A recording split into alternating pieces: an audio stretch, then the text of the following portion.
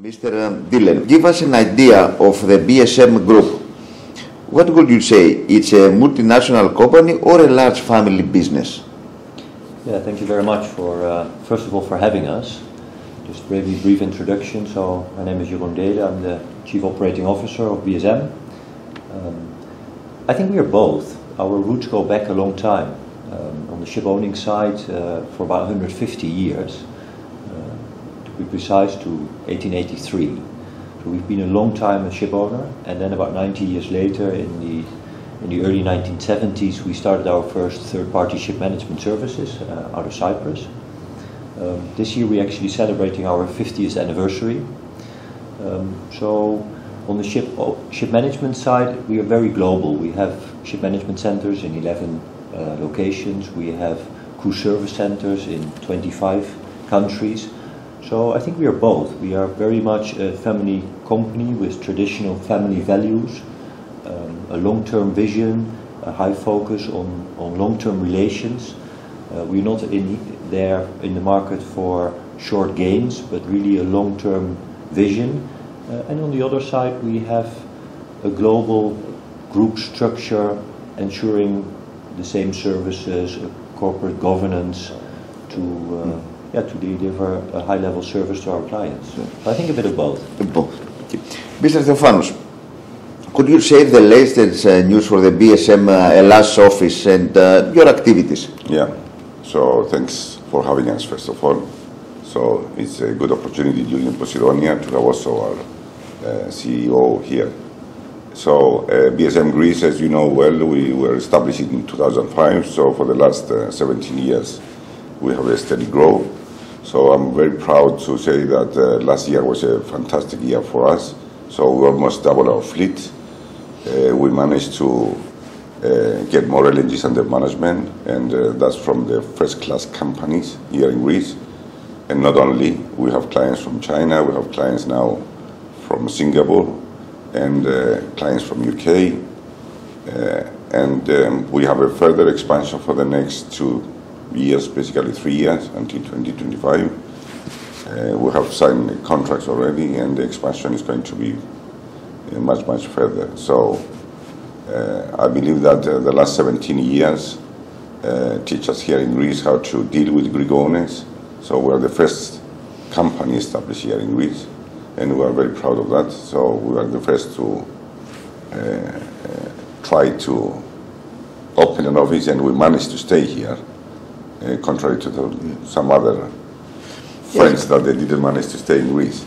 So, and also you moved to a new biggest office. So very beautiful building. Basically, due to the expansion, we had to move to new premises, so that we had to employ more people in our company here, and certainly we had to move to new premises. That's the reason you see. Yes. I want to stay a little bit more in this topic, and Mr. Theophanos, what do you believe that BSM Hellas offers to the Greek maritime industry that has helped you achieve the notable growth of your fleet over the years? So first of all, I think that our results, the operations, and etc. Speaks themselves. So we managed to establish a good reputation here in Greece.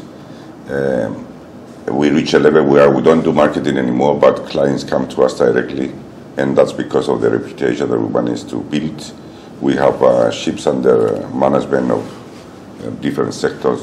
So we have bulk carriers here in Greece, we have containers, we have LNGs, we have chemical tankers, LPGs, and we are becoming the #1 third-party managers in LNGs worldwide. And that's the reason we managed to attract also clients from abroad, so from Singapore, China, UK. I think that our success was first of all, it was our team here in Greece. So you can easily recruit professionals that they know the industry. We have a number of Greek offices on board the ship, so that they want to move up ashore. So we have a program called Seafarers Coming Ashore, So we try to implement that in our office as well. And we manage through the years to understand better the requirements of the Greek ship owners here, and we fine-tune our operations so that we perform better. So what we do is that we manage to incorporate the Greek mentality on how to run the ships, and don't forget that we are ship owners as well, and the goals are the same. So what we want to do is to keep our customers and all the stakeholders happy, satisfied, with zero losses in everything in our operations. We managed to build a very good team here, especially for LNGs. It was a successful attempt that we had to establish an LNG center here in Greece, and within the group, basically, we have we run ships from Greece, LNGs, and also from UK and from Germany, and we started now gradually running ships from Singapore as well, LNGs. Yeah. Maybe to chip in, I think one other aspect of third-party management, I think that's in particular here in Greece very important, is the flexibility that we can offer. The Greek ship owners, they, particularly in the current market, there's a lot of S&P business going on. People are selling and buying ships, and we can offer a certain level of flexibility. We can quickly respond, take ship into management. Sometimes for short term, people want to sell again, and that is a level of flexibility that with the scale of our organization we can offer that maybe is difficult to accommodate for smaller ship owners. If they reduce a ship, the fleet significantly, that would give challenges in their shore organization. So I think there's another element that we as a third-party ship manager can tailor for. Yes, very interesting. And there's something from my side I have to mention that, I mean, it's not one-man show here. So we have an excellent team, and our team was the one that managed to bring more business, more business in. So we're really proud that we have a really good team. Should be. Now, Mr. Deelen, I would like to address the hot issues of shipping, such as decarbonization and environmental regulations. What is BSM doing in this direction? These are indeed very important topics and challenging topics for everybody in the industry, and not just as managers, as operators, but charters, all the stakeholders, and ultimately even the customers, ourselves as consumers. Because the prices will go up. We have started years ago to set up systems, and we are very much IT driven, so automation is critical for us. We started years ago here actually in Greece with developing digital twins, we call them, of each ship. We model them, and we compare operational results with the supposed theoretical results that ships should achieve. We are building up our capacities, our teams, to monitor ships on the spot, so timely reporting from the ships, and preparation as well, or prediction, so that we can anticipate higher consumption and advise owners going forward and operators on optimizing the routes or the speed. So there's quite a bit we are doing in that front. And as you can imagine, with the global fleet of 450 ships or so in full management, the amount of data required, for example, for EU MRV, is something that we cannot manage without automation. The only way forward, in our opinion, is to make the process as smooth as possible. One point of entry on the ship of data, and then the system validates it. We have created so-called APIs, so integration with the software of DMV, our verifier, and therefore the least intervention of people involved. And that's a process we continuously try to evolve. On decarbonization further, on the owning side, very challenging. Everybody, I think every owner globally is asking themselves, what should I do? We are asking ourselves as ship owners the same question. As ship managers, with our vast experience in the different segment, I think we are very well positioned to advise owners, to give them the need, for example, in shipyard selection, in technical advice, commercial advice we could provide. And we recently, or last year, we took in the first dual fuel LNG ships, for example. But we have 45 years of experience in managing LNG transportation, so we have a vast experience with LNG as a commodity. And that helps us to prepare training courses, to prepare the crew and so on. So I think we're very well positioned to... I want to stay a little bit here and more specifically for the new buildings and what fuel they will use. What solution do you follow or what do you suggest to your customers? I think it's very much dependent on the type of trade and ship that an owner has in mind or an operator. I don't think there's a one-size-fits-all solution. LNG as a fuel is becoming more popular and is definitely something that will grow further and will, in certain segments, in certain cases, have a good case. Having said that, the current gas prices are high and suddenly ships traditionally or who were supposed to burn LNG or gas are now operating at MGO again. We are ready. We are getting ourselves ready for ammonia, for other fuel types. We are involved heavily in different industry organizations, in technical working groups, on the crewing side, on the advisories of setting best practices. So on different levels, I think we try to support. Mr. Theophanous, Greek ship owners concern a lot about that, especially those who want to build new ships. Look, the biggest problem, I think, is the crewing. So we need to have trained staff, trained officers to join their vessels. So within BSM, we have 5 training schools. So, and we train our people. We have a certain program that we follow. We monitor the career path of our junior officers until they reach the higher position on board the ship.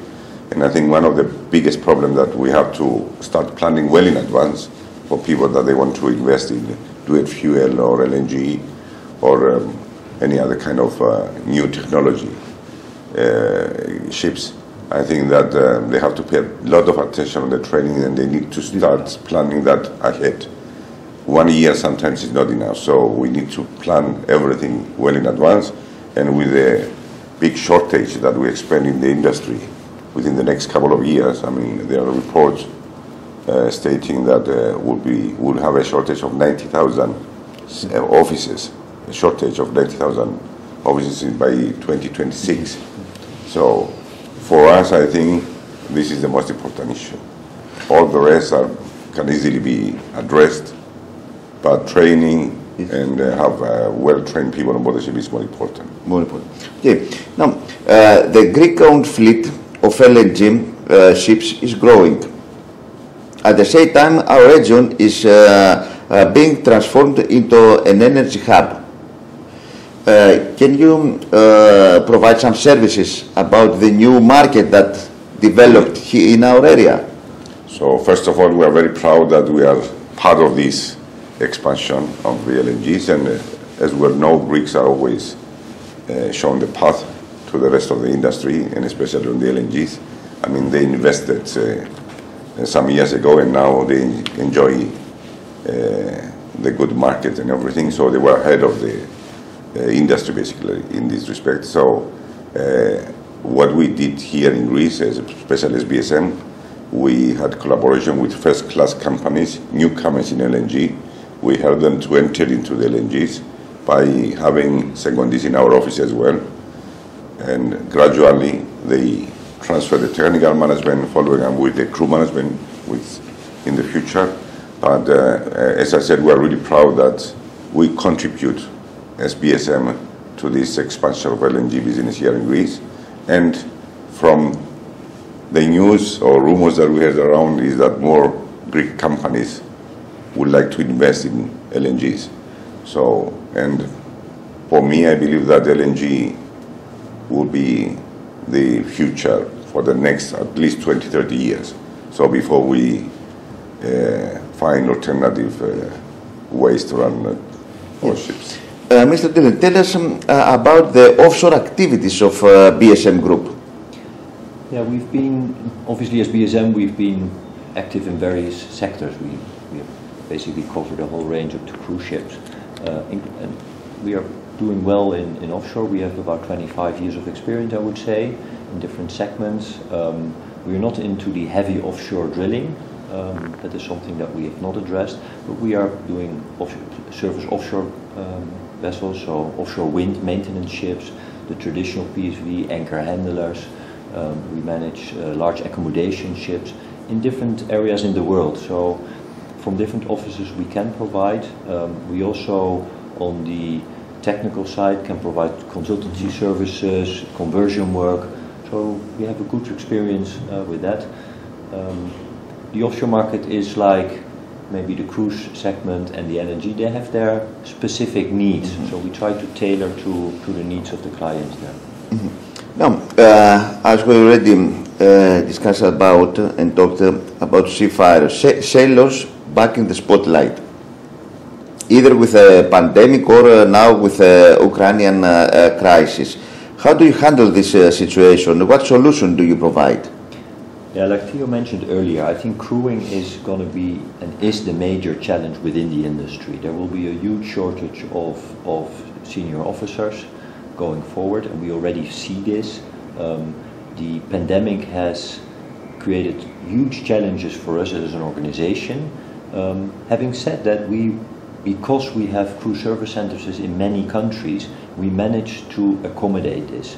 We have seen a transition away from Chinese seafarers to other nationalities because of the challenges to bring them back home or send them back to the ships.